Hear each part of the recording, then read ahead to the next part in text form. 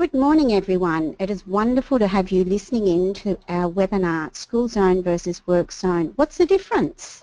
This webinar is proudly brought to you by the National Road Safety Partnership Program, or NRSPP, in partnership with ARB Group and of course the Downer Group. My name is Rosemary Patterson and I'll be your moderator today. I will co-moderate the session and provide tech support, so we just click through. Thank you, Jim. My esteemed colleague Jerome, who manages the NRSPP and its many activities, joins me in the studio as our primary moderator today. Thank you very much, Rosemary. Thank you, Jerome. For anyone joining us for the first time, could you tell us a little more about NRSPP and its purpose? Certainly. The NRSPP has been established to provide a collaborative network for Australian businesses and organisations to help them create a positive road safety culture, both internally and externally. It aims to help all organisations of all sizes across all sectors to share and build road safety initiatives specific to their own workplace and beyond. It's delivered by ARB and funded primarily by Government Coalition and ARB, and I'm really looking forward to hearing from Jim today. This has actually been one webinar I've been lining up for a long time, so it's with a pleasure we can actually hear all about Jim, the experience at Downer. Good morning. Good morning, Jim. Good morning, Rosemary.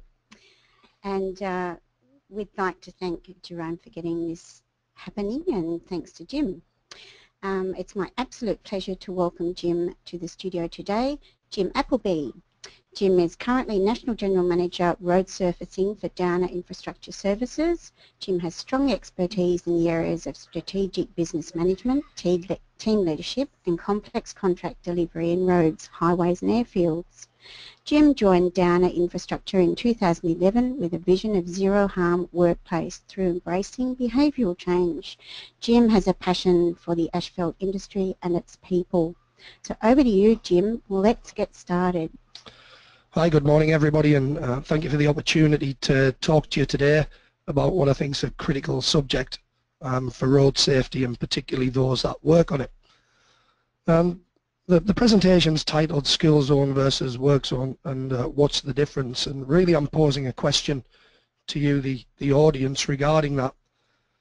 As you can see on the slide, we have two very similar situations, the school zone and the work zone, both of which many people interact with on a regular basis, both of which are mums and dads employed and moving and working around an area, managing traffic and managing the safety of people on foot around that. Both require drivers to observe limits and respect the work they're doing in order to do it safely and allow the sites and the public to function around that. One's controlled by a crossing assistant, or as I would term a lollipop lady or gentleman, and the other's controlled by a traffic controller. And the reality is, to me, there is no difference. But there are some startlingly different facts when you dig under the surface. And I'm going to focus very much on our work zones because of the data we've collected and amassed over the last few years. And just to point out, between January 2012 and July 2016, we've recorded 3,665 near misses of members of the public doing the wrong thing as they travel through our work sites. Now, every night we have up to 2,000 people on the network facing some quite serious dangers, many which we aren't directly in control of, and the public play their part in.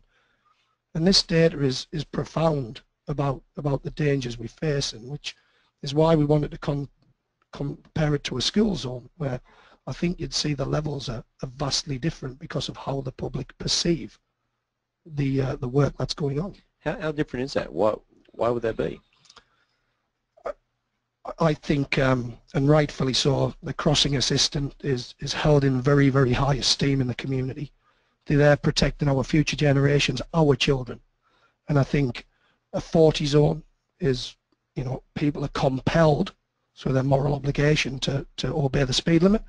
And, you know, the crossing assistant is there doing some dutiful work for our future generation. I think that's the view of the public. I think in terms of the roadworks, we considered a nuisance. And the training of those two people, What difference is there? Is there much between a lollipop and a controller? Almost identical. The service they offer is almost identical. It's keeping the public and the traffic and pedestrians safe around their work zone. Their work zone's outside of a school or on a road. So almost identical activity. And we've got an interesting comment from John. Do you want to read that, Jerome? Or? Certainly. Surely the difference is that the police enforce legislated rules. They don't enforce a nice to have. I think that could be a valid point, John, and maybe somewhat we'll explore as we move through the next few slides of the presentation. So what we see at our work sites is, you know, the 3,665 we broke down into 3 areas. So these are reported by people from our work sites, and as you can see, we've got 44% or 1,600 just over people breaking traffic rules or just careless driving. Nearly 900 occurrences of speeding, and as we all know, speed kills. Above 40 kilometres an hour, you're literally in the lap of the gods as to whether you survive on impact or not. And really worrying is the 32% of verbal and physical abuse, and I mean physical abuse also. So over nearly 1,200 cases where the public have felt the need to interact with us when actually we're trying to do our jobs. The worry is that that's going up dramatically. We're seeing more and more of this abuse coming back to us, which tells me fundamentally there's something not right. Is there specific areas? Is it happening more in regional? Is it happening more in certain states? Or is it happening more in cities? Or where's this sort of aggression coming from? When you look at the data and break it down, and remember we use data for this, this isn't guesswork. We see the metro areas, or the big cities, the main conurbations, where it's dramatically higher.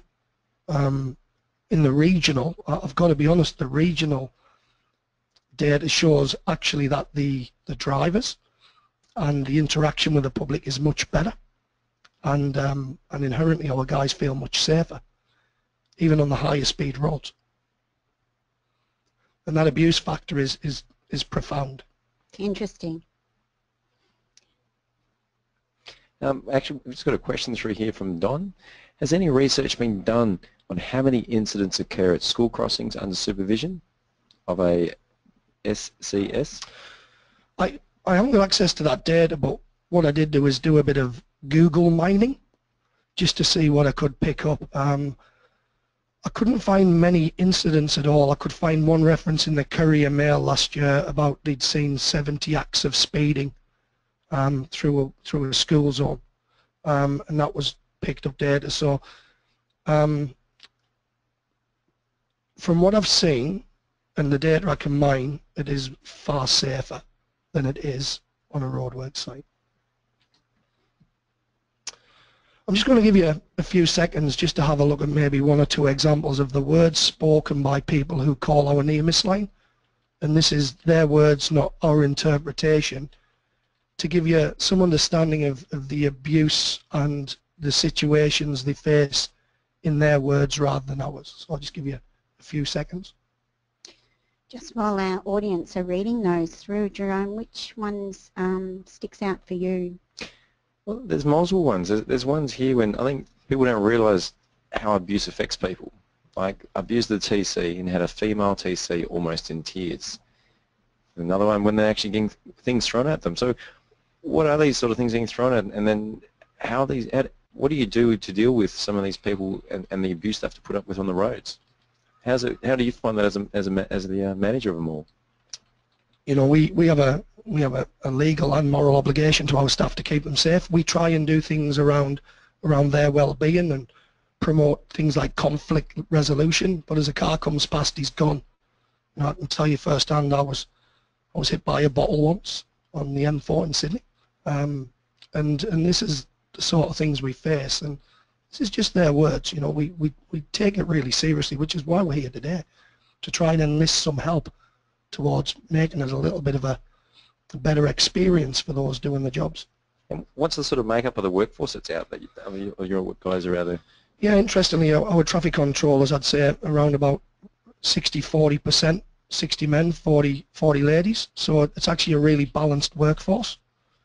We find female traffic controllers particularly are superb at diffusing situations. You know, they really are much more in tune with that, and we look for a balanced workforce here. Awesome. We've had 2 questions there, Jerome. Would you like? Well, one of the ones we've got here we can sort of hold through, because I know Jim will be answering that in a moment, about where the data's come from and how you pull that together, so that's something to look forward to very soon. Yeah. Great. Okay, well, thank you for the questions. Keep them coming and we'll ask them along the way. And this is one of the main questions. So the experiences I've just told you about on the roadwork site, if it was a skill zone, what would happen? And I've just put down there 5 points that I think would come into action very, very quickly. Double demerits. If you want to speed through a roadwork a skill zone, you're gonna face a penalty. There will be press interest. You know, I found one article in the Courier Mail recently.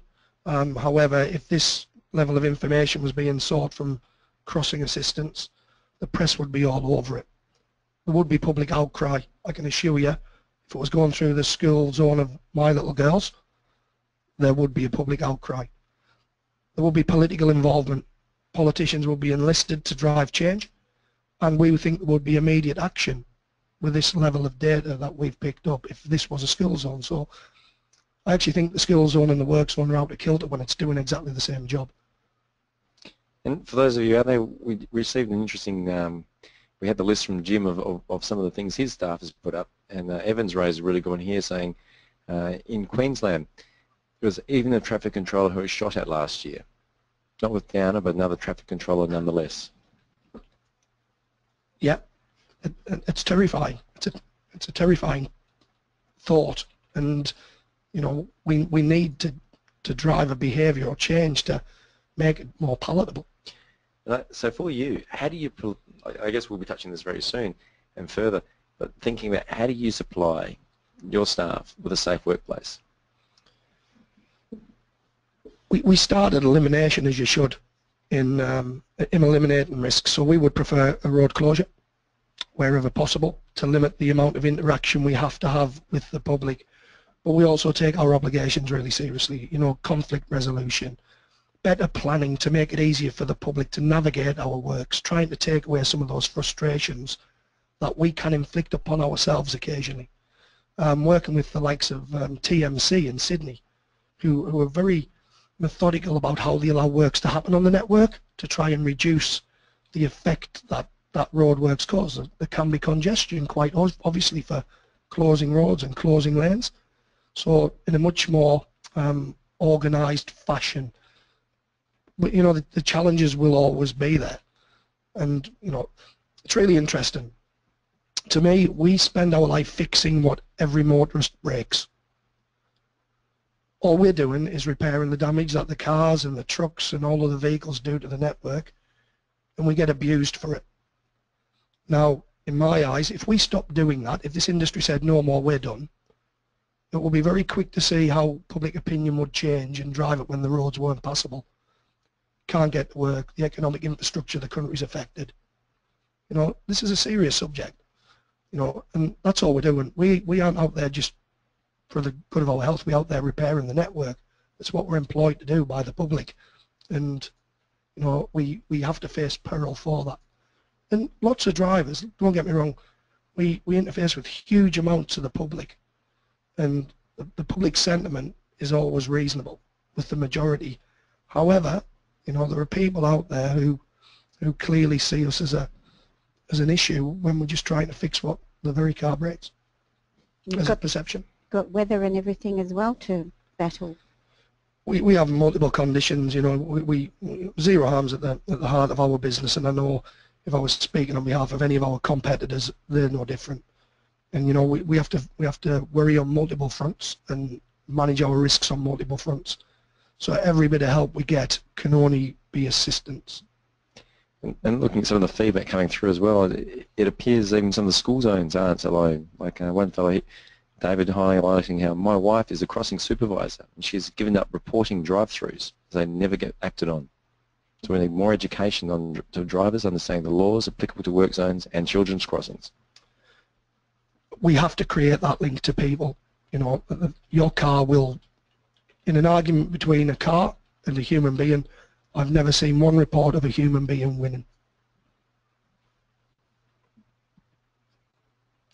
And I genuinely believe we don't have to accept this is the status quo. We're better than this in this society. We're in a wonderful country. We have a wonderful life, and we should accept better.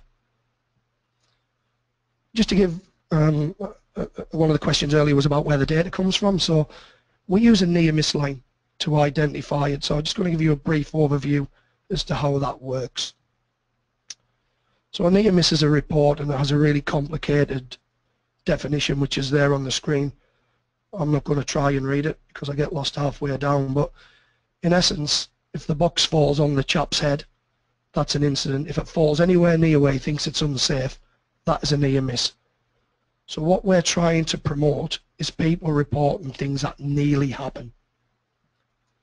And it's based on a theory from a guy called Frank Bird, who came up with Bird's triangle. He went across industry, looked at 2.5 million incidents, and came up with the following synopsis, really. And what he said is that for every fatality you've had, there will have been 10 times there's been a serious injury in that category. He said there's also 30 times there'll have been a minor injury in that category.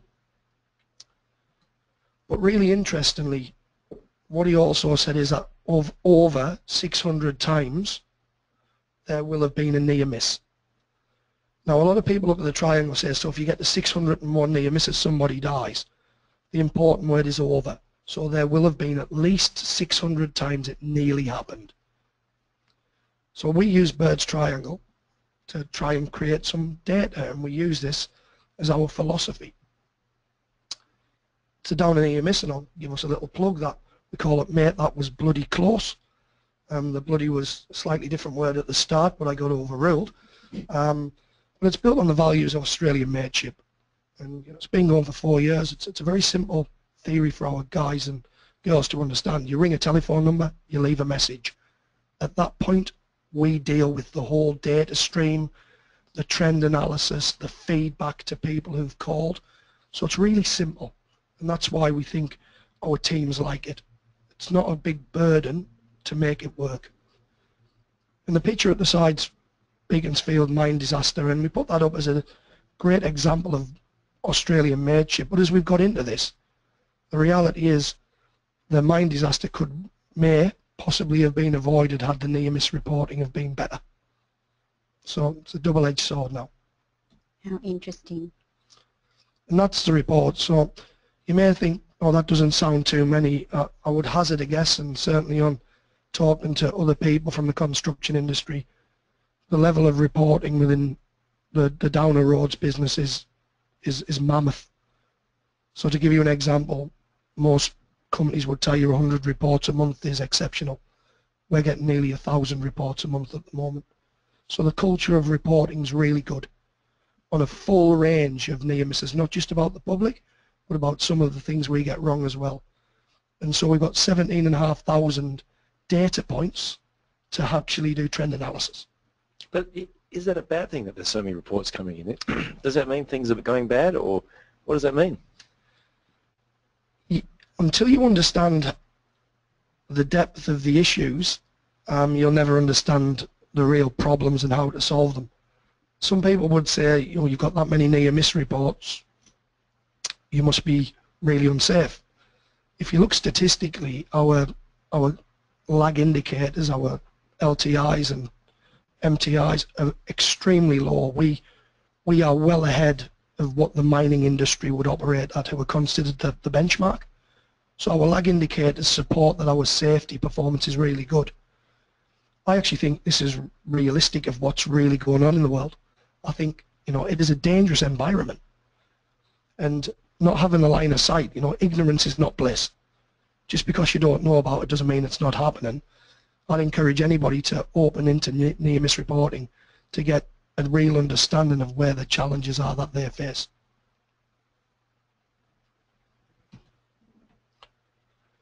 As I've said, it gives us lots of data, and we can look at data in many, many different ways. So we can look at it by state, location, business unit, by time of the day, by the person reporting if they wish to leave the name, and all manner of different approaches.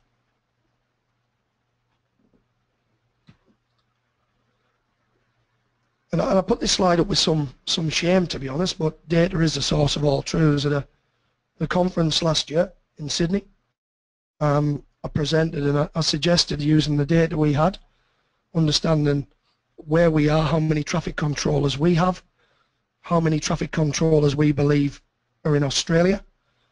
I predicted within 28 days there'd be a serious incident involving a traffic controller in Australia.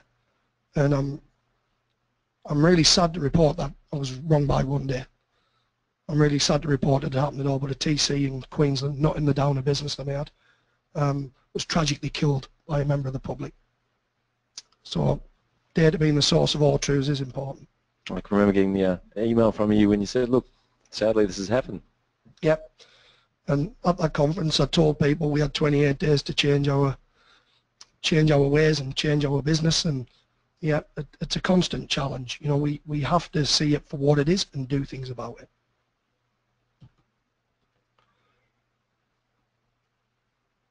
What we use Bird's Triangle for is to think differently, and this is at the heart of near miss really, is we don't think it's just one triangle. We think Frank was slightly wrong. I don't know if Frank's still around to tell that, but that's just our interpretation, because near miss is built on this. So we think the more near miss data you're getting, the more people are reporting, the more opportunity you have to stop the incident. So the blue is the nothing's happened, nobody's been hurt. Everything above the blue is somebody is being hurt or something is being damaged. So the more you understand, the more chances you have to reduce that, and that's reflected in our safety performance as well. So it seems to bear fruit. We're comfortable with the approach we have. And when someone identifies a near miss, do they provide a solution, or do they have the opportunity to do that as well? It's really interesting as we watch this change over time, where rather than now just report, many people are telling you what's happened and what they've done to fix it.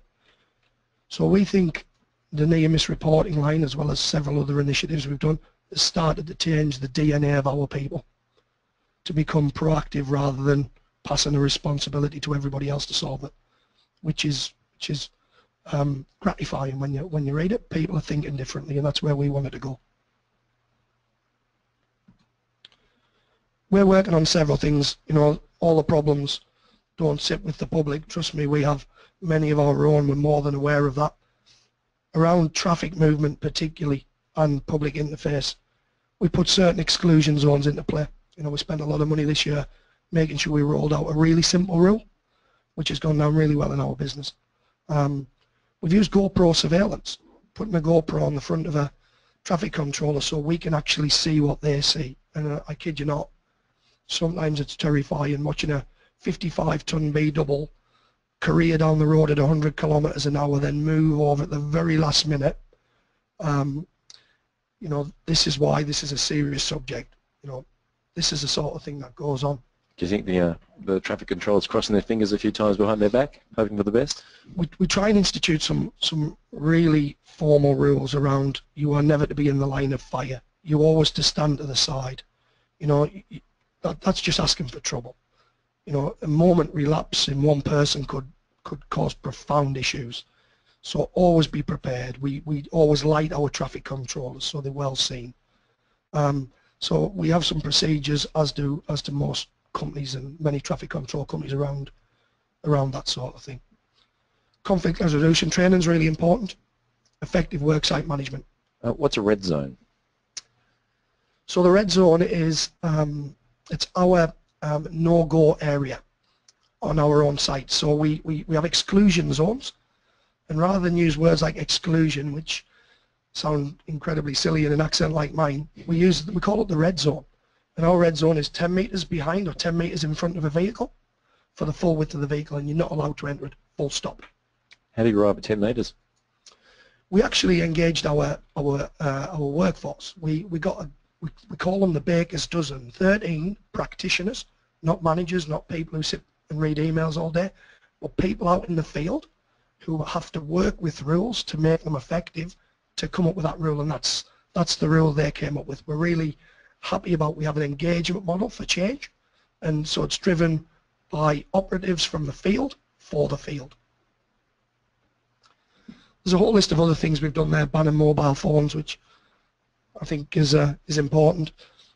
Checking our signage. Lots of people who drive through, when you get the feedback, get very frustrated that our signage is not good enough. And if they go from one of our work sites to a different work site, the signage changes. So we double check and we audit our signage quality to make sure we're giving members of the public as much opportunity to get the information as possible. And just while we're drawing on that, we've got a really interesting question here from Karen.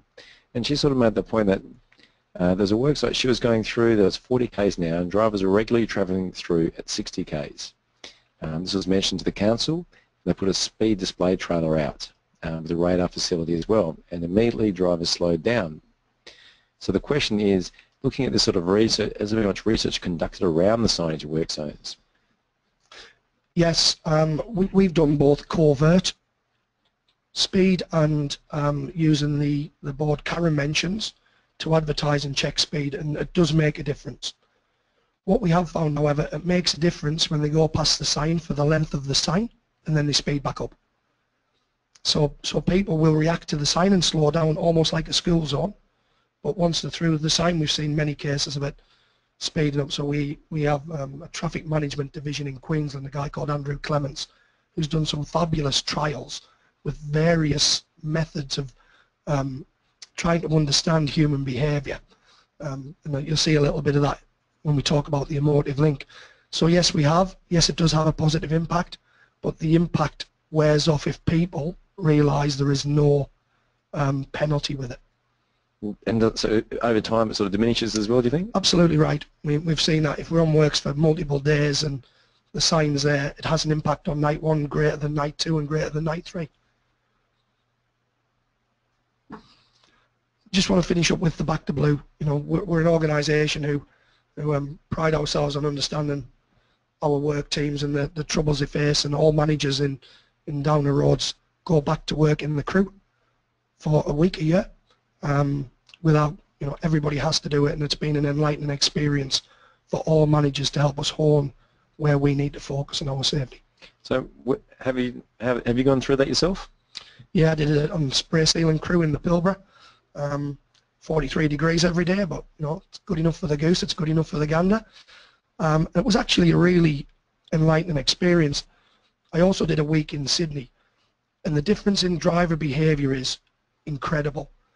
So you're looking at these huge road trains moving up and down, I couldn't remember the name of the freeway, I'm sorry, in the regional areas, and they work with the traffic controllers. So they know the roadworks are on. They'll slow down. You know, sometimes we'll have the road shut for several minutes. They'll park up, they'll wait with a deal of patience. The professional drivers that circumnavigate Australia are extraordinary and actually help rather than hinder. In Sydney, it was like a battleground.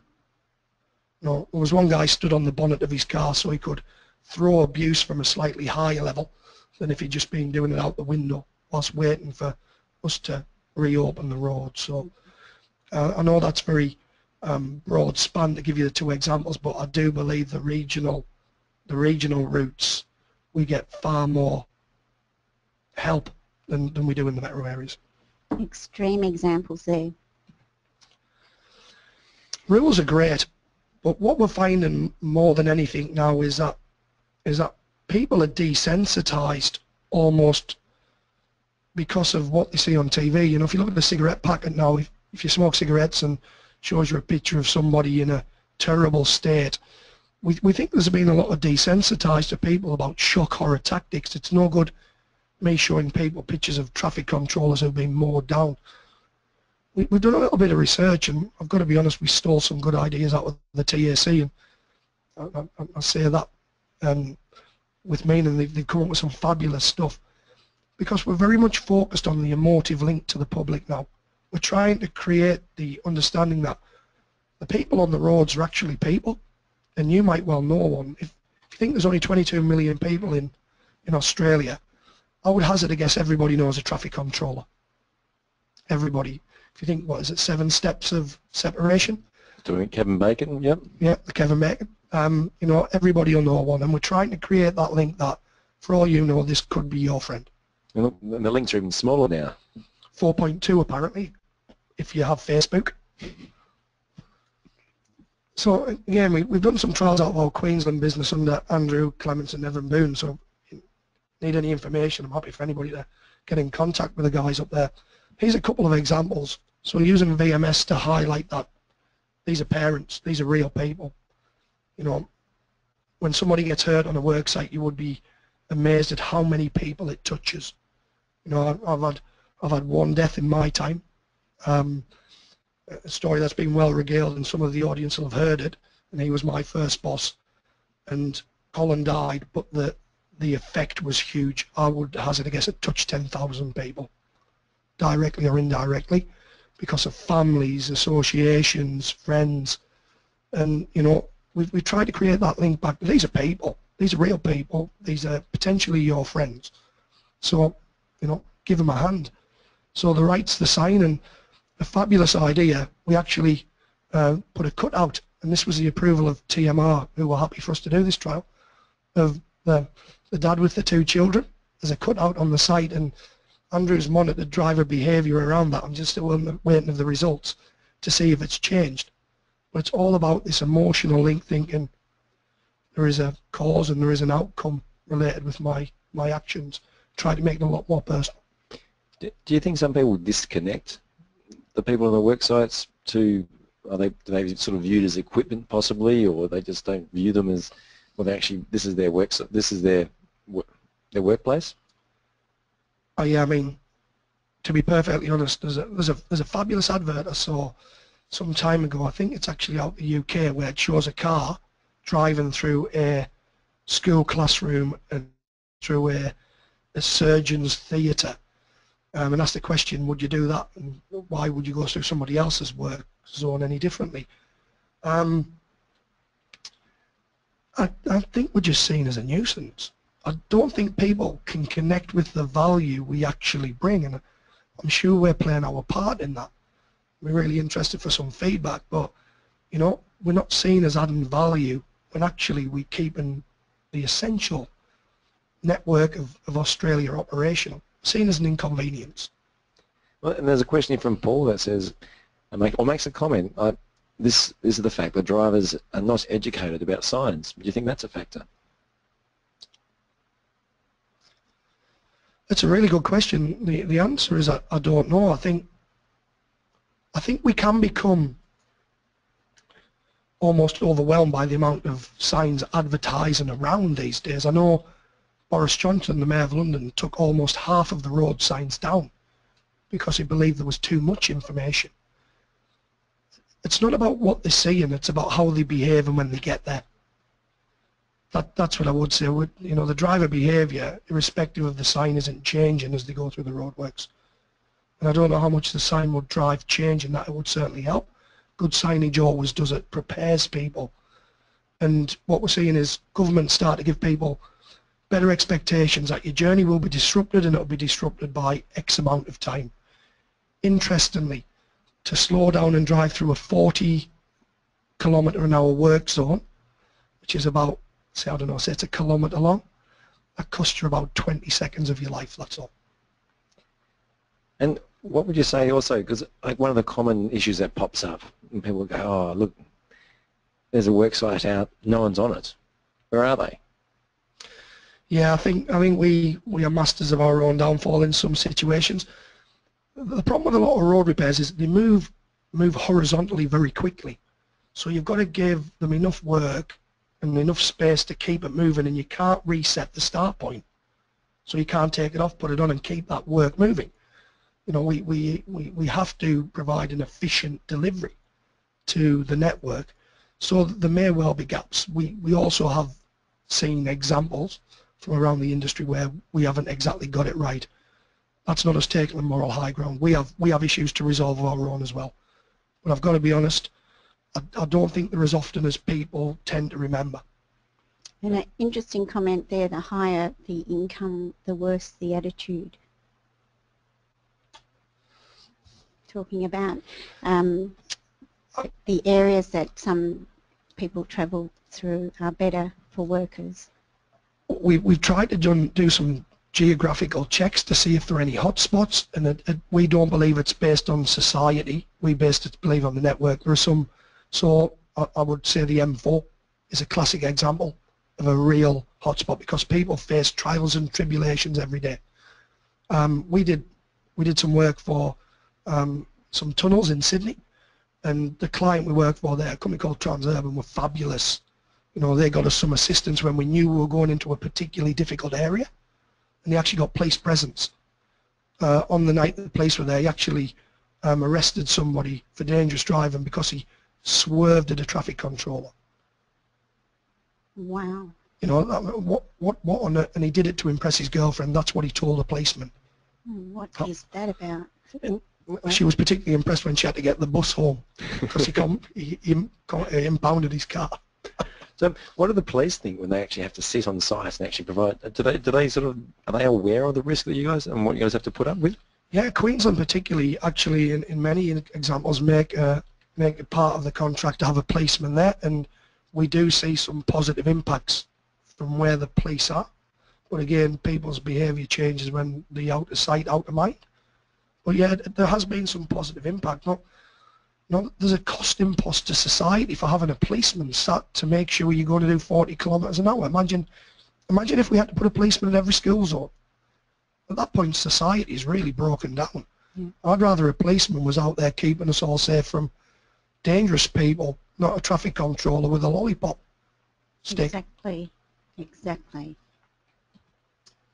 We also begin the emotive link, and I just want you to mention and give you the opportunity, maybe if you'd like to have a look at this foundation. So the Georgina Josephine Foundation. We've aligned with these guys because, you know, I won't tell you that. Go and have a look at the website about Peter, the father whose daughter tragically died under the wheels of his own ute. And their story is incredibly similar to ours about safety of people, safety of pedestrians, safety of people on foot around vehicles. And these are our charity partner this year. Their story is amazing. Two of the most amazing people I've ever met, Emma and Peter, who sort of dedicated their life after the death of their 2-year-old daughter to trying to keep people safe. And my message about roadworks is really important to me. I would ask everybody to go and share the dangers around your house, your driveway, your neighbour's driveway with the people who you're around. 17 children have died under the wheels of a vehicle in this situation on average per year. That is a horrifying statistic. Something needs to change. So we're trying to work with these guys to promote the work they're doing and to promote the message to try and keep our children safe. Most of the time it's a relative as well. Do you think this also resonates with that problem group as well? I guess the 18 to 24 young male, is this a pathway into their psyche to say, look, this is a high risk environment, the road network, this is what can happen? Anything that gets into the psyche, I've got to be honest, we immediately jump to the fact that many of the people, and I think it's a common misconception, many of the people who are abusive at roadworks are young drivers on P plates. I don't think that's the case. Talking to our teams, it's across society. In fact, the P platers feel probably a little bit more vulnerable because if they break the rules, the penalties to them are greater. You know, if they're caught speeding, from what I understand, if they've got any alcohol in their blood when they're driving, and you know, when you're on your plates, the rules are tighter. I can tell you, you know, there's been, it doesn't have an income basis, it doesn't have a creed, a colour, a religion basis. It's right the way through society.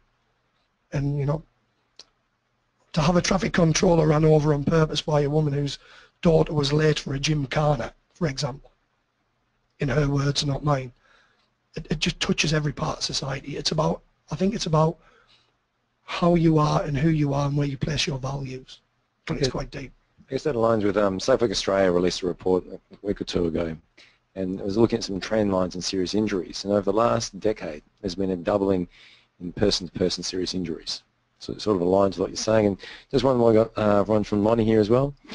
Do you think people get conditioned when signs are left up and work is not occurring? Yeah, that's a really good point. And yes, I could see why that would be a frustration because it's unnecessary. And quite rightly, as Lonnie said, I think David also pointed out, we really need to up our game and become more responsive to the public needs as well. So I'm not saying this is a one-way train. We've got to all play our part.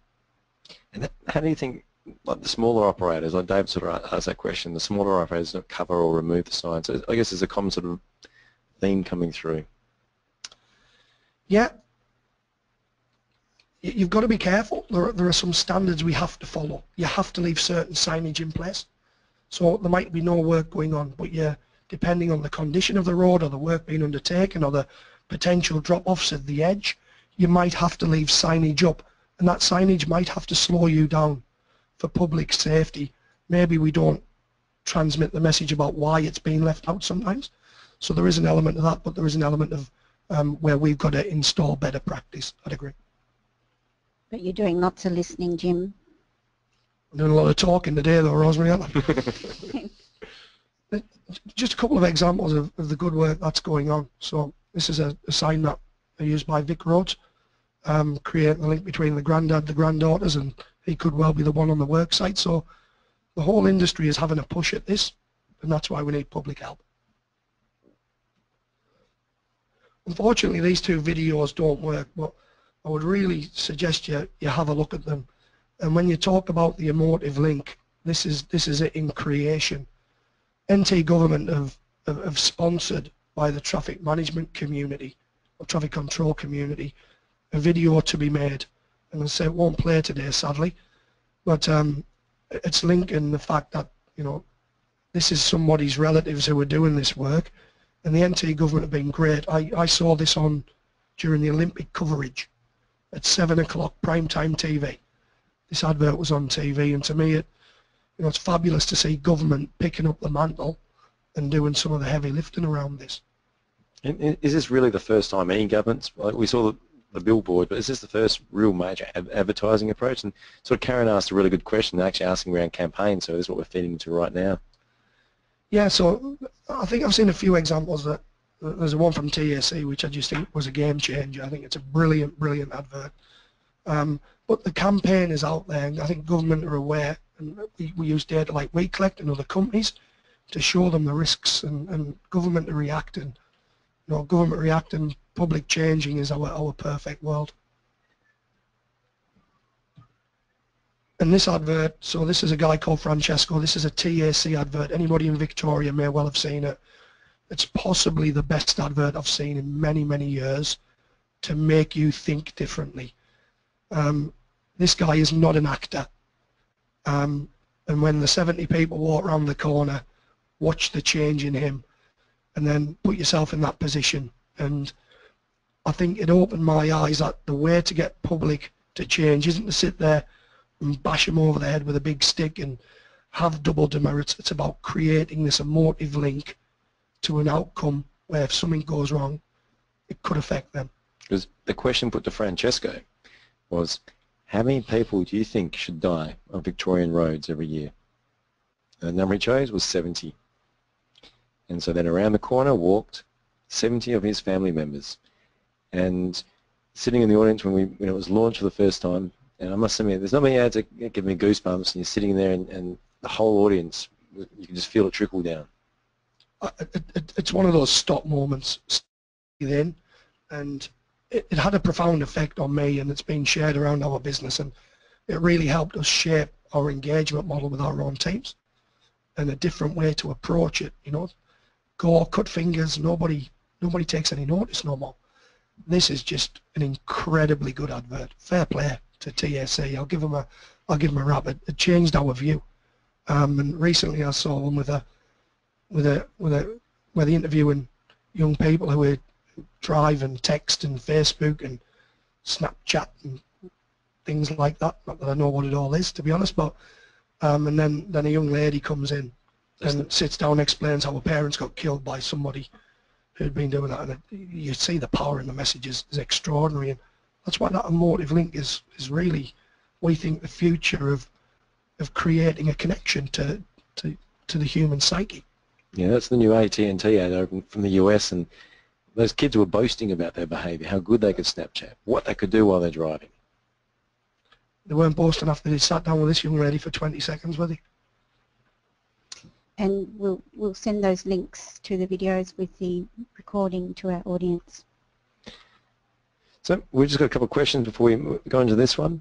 Perhaps the signage could differentiate between work zone from Melbourne Blosh and change conditions. So when road workers are present, are you able to actually provide a clearer indication with regards to when they're on the site and not on the site? I think that's a really good point. I'll follow up on that one, Melvin. Thank you. I say get good ideas out of this. I'd never thought about that one. I guess, and there's another one here from Daniel. He's saying if you want to eliminate the risk, why not look to remove the traffic controller from the side of the road and have a mechanised system, mobile traffic lights, so on? Yeah, I think we're actually on this journey of change. You know, having a traffic controller stood facing down a 55-ton truck, I'm not a big fan of. You can tell by the accent I don't originate from Australia. That in the UK they manage traffic rather than control it, so they use more and bigger equipment and less people. And I think there is a balance of both. I think that public interface in urban environments is really strong because you're then dealing with people as well as cars, so I think there is a balance. But we've recently undertaken some trials in Queensland using traffic lights to replace the person who stood there. It's not just a traffic controller, remember though. We could have up to 40 people stood not too far from the traffic controller. So whilst we could eliminate the traffic controller, we can't eliminate those people. But actually, if we can change driver behaviour, we can make it entirely safer for everybody, including the driver. The odd thing is, and this is I think it's a fascinating fact, if people as they approach roadworks slow down to 40 kilometres an hour, yeah, they will get home quicker. Because the indifferent speeds create natural traffic jams. So the guy travelling at 40, the lady comes up behind at 80, she has to slow down rapidly, hit her brakes. 15 cars later, the traffic stops. So the actual irregular speed and the person going too quick creates the traffic jam, which causes a congestion, which causes the angst, which causes the abuse, and you can see how it snowballs on. Snowballs out. And I bet a lot of people wouldn't know that. I think I saw Vic Road's presentation where the best thing people could do on the morning rush hour was just stay in their lane and they'll get to work quicker and they'll get home quicker instead of jumping across lanes. So I'm sure there is some data behind that and it's factual, and that creates congestion itself. That was a key message of the TRC Towards Zero. It was, you were at the same conference, weren't you? Yeah, there was the head of Vic Roads made that point. John Merritt. John Merritt, just don't change lanes. You increase your risk and it affects traffic flow. Yeah, and really I'll come on today because I just want a bit of help. You know, we've got 2,000 people out on the network. You think I don't know, there'll be 10,000 people on Australia's roads every night. That's the reality of it. Trying to do a job, trying to contribute to society, and as much as you might think it's an inconvenience, it will be a far bigger inconvenience if we didn't fix them. You know, there's a reason we're a first world country. We have economic status, we can move freight, we can move people, we can create value, and all we're doing is our little bit to contribute that. And if 100 people on the call or thereabouts can go and change one person's behaviour, who can change another, the benefits to all of us are profound. You know, the reality is someone dies on Australia Road, so a lot of people feel it, and you know, none of us want to end up in that. And treat a roadwork zone like the majority of people treat a school zone. You know, it would give us a greater chance. It would actually, you know, the reality is we'd be more efficient, we could do more, we could charge less, would save you money in your tax bill. There's a whole series of added benefits. You know, I can tell you many examples of people who've been involved in accidents firsthand, and the reality is you don't know if it's going to be you who causes it. and it is not a good place to be. I'll speak from the death of my first boss, and it still haunts me to this day. Do something to change other people's behaviour, and indeed your own. And I think that's what a lot of people don't realise, that 80 to 90% of most traffic crashes, they just happen. These are things which are momentary spurs. So if you can try and everyone takes responsibility and just shares that out, we can reduce that risk. So how would you sleep better at night if people stepped up more? Would you have a greater rest? How do you find the pressure you have to deal with that many people out on the road? Well, you see the bag. Well, Jerome can see the bags under my eyes. I've never slept particularly well. Listen, we do a lot of work to try and manage our risk on our work sites. We try and engage. We try and use near miss. We have some really stringent critical controls. We have good practice in place. I'm much happier when I feel as though we can control our risk. And many of the near misses reported are things that we need to change and we can then control.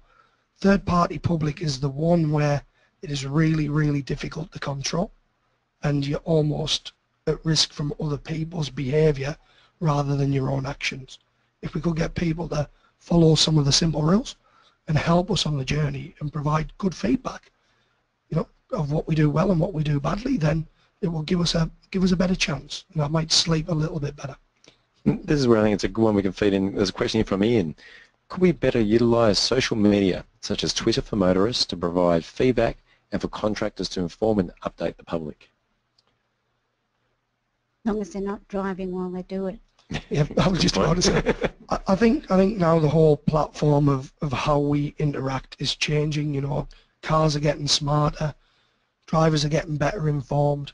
You know, if you look at what government are doing around some of the journey time reliability stuff, so if you're going from here to there, it's going to be 8 minutes. So we are getting a bit smart. I think we always struggle to keep up with technology, but I think there is a lot of effort going into that space. So I think, yeah, we could.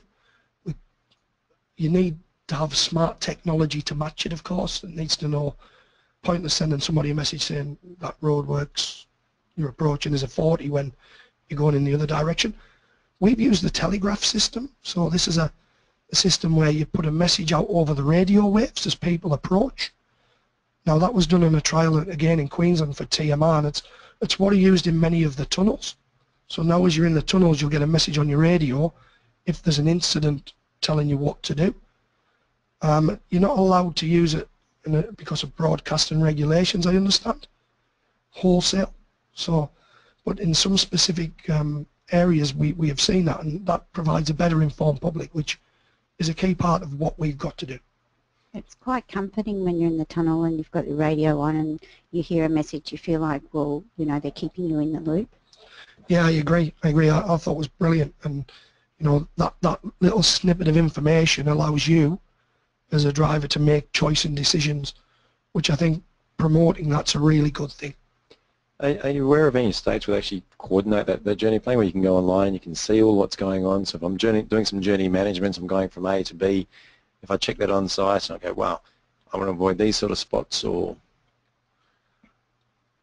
I couldn't answer that honestly and say I absolutely know. What I can tell you is I went on my iPhone the other day and I put in my journey and it showed me red routes on an iPhone, so I don't know where that information came from as to where congestion naturally sit. So there is information available, and I'm sure there will be people far cleverer than me on the call who know where that's available from, but I understand it's becoming wider available yet. Daniel just came through saying the same thing. Google Maps, yeah. Thank you, Daniel, for your support on that. But it is, and we are, but people have got to take the time to check, be prepared, and, you know, I don't know, maybe I'm just old-fashioned, but some of it just comes down to good old-fashioned manners. How often these days as a motorist, when, you know, lanes are merging, do you see, you put your hand up and wave and say thank you, and there's no reciprocation? It's almost as though as society we're becoming intolerant of each other, or time is that critical that you haven't got a second to spare. I actually think if people understood what time really costs them over what it could save them, we might be in a better place as well.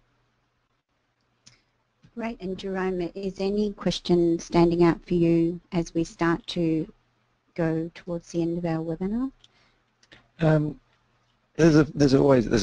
We always have a plethora of questions coming through, so we try and feed them on through. But I'll let Jim move on a little bit more, and I know we're coming up to the end, but I'll grab a couple more and tick.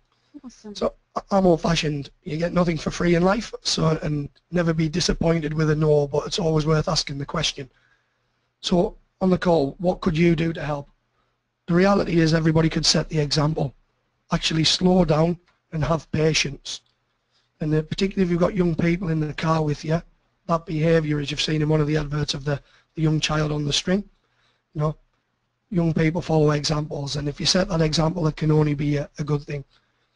If you raise awareness with your friends and family, not just at roadworks, but particularly when you're moving your vehicle around your property, that the risk to young people is profound. 17 young people have died being run over by relatives.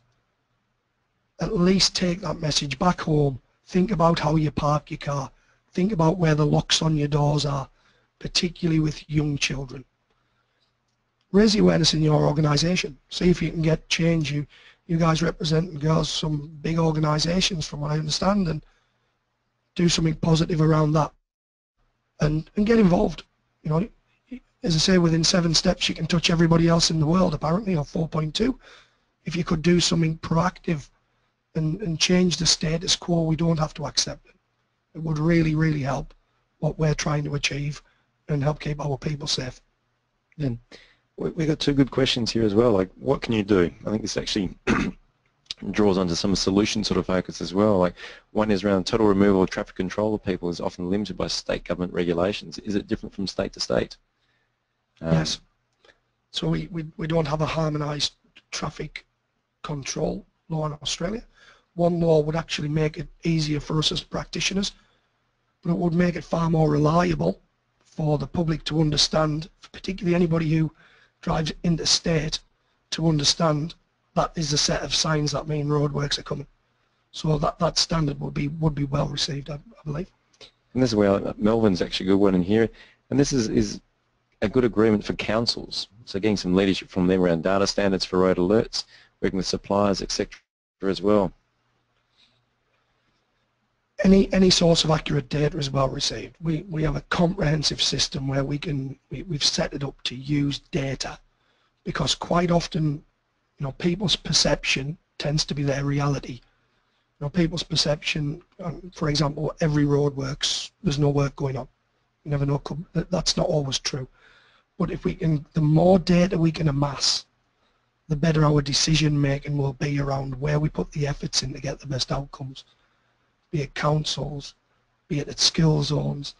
And you know, to hear that, I can't remember who it was earlier who said his wife had stopped reporting. You know, that's the worst thing that can happen. Really, you know, we've got to keep people, have got to be relentless about reporting. It's the only way you bring change is by saying something. You know, almost silence is consent. You know. And if you think back to that reporting, if the council's been receiving that warning in a trend in an area and then a young child is hurt, no one's acted on that.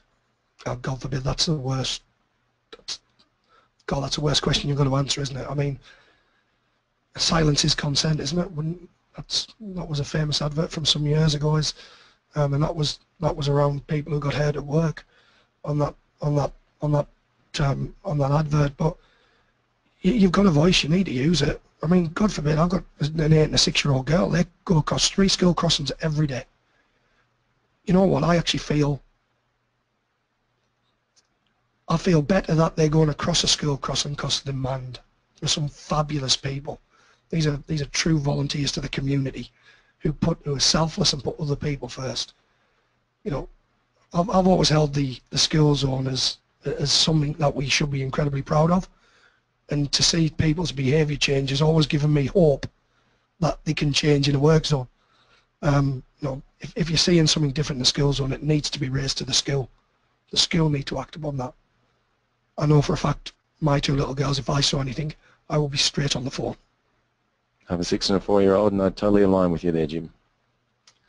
And the reality is, in the very start, it was school zone versus work zone. I probably wandered off in a million different directions and gone off topic, but reality is there's no difference. It's exactly the same people. It's exactly the same circumstance, a slightly different audience and a slightly different user, but you know, any failure in either results in catastrophic harm. I don't want catastrophic harm in either. I just want, you know, people to be able to go about their business safely, and you know, let's see what we can do to drive some change.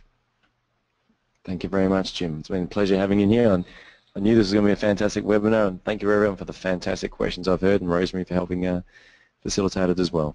Thanks for the opportunity. Thank you for the awesome webinar, Jim, and for coming in.